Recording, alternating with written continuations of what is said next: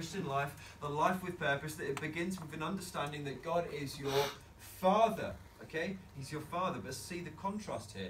Our Father who is in heaven, our Father whose name is hallowed, which is just another way of saying that he is holy, and we were talking about that last night. We're saying that his holiness is like a cosmic force for good within the universe, and if you stood in its way without clinging on to Jesus, it would destroy you within an instant, because it's such a bright, white, blinding light that it just casts out all of the darkness, which is why Moses could not look at the Father face to face, or whoever it was, Jesus probably, as he walked past Moses, why he couldn't look at him face to face, but he had to hide within the cleft of the rock, because he couldn't be exposed to the glory of God, because it would destroy you in an instant, because he's unbelievably powerful.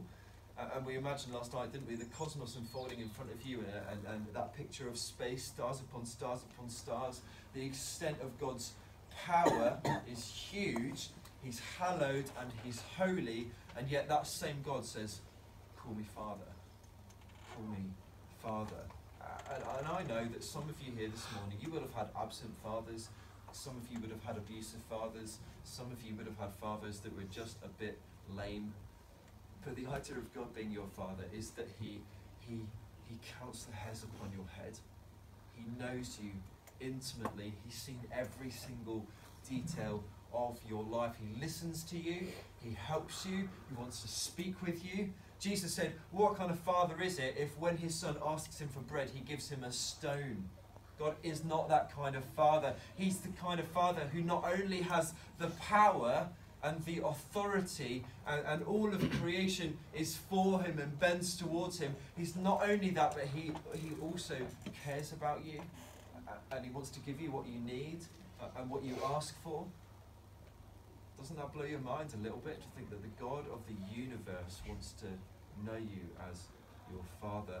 And not only that, but his love for you is unconditional, because it's a fatherly relationship, and so he unconditionally loves you. Like, I don't know if you really, I'm sure you understand that on a kind of theological kind of basis, but do you really understand that within your own lives? Like, so many of you think that God won't ever be the kind of God that answers my prayers, or today won't be the kind of day that goes really well, or I can't speak to this friend about Jesus because I didn't read my Bible this morning, and so God isn't going to bless me today, and so you don't have that kind of confidence and faith and sense of expectation that God is going to use you, because you kind of think God doesn't really like me that much. And you think of kind of, I don't know, those books, Brother Andrew and Corrie ten Boom, the Wesleys and Whitfield, you think, God really liked them, but he doesn't like me in the same way, and so I cannot do the same things, and I can never be the Christian that really makes an impact within the CU, within the university. I'm not the kind of Christian that's ever going to lead a friend to faith. I'm never going to pray for someone and see them change, because I'm not that kind of Christian, okay?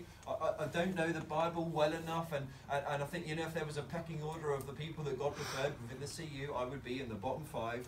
Because that's just what my life is like, and I'm so ashamed of my addiction to pornography. I'm so ashamed because I'm sleeping with my girlfriend or boyfriend. I'm so ashamed because, do you know what I did in my past? All of that stuff that is there, but you have to understand this, okay? You need to get the sin sorted out in your life. It's not lowering your standards, that's not what I'm saying, but you have to understand it does not matter what you did, what you're doing, or what you're going to do. God is your Father, and he loves you unconditionally, and he sees every part of you. He sees everything that you did yesterday and the day before, and your search history and what you do in secret, and he still loves you.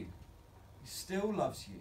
He still wants to bless you. He still wants to use you. In fact, the Bible tells us that his power is made perfect in your weakness.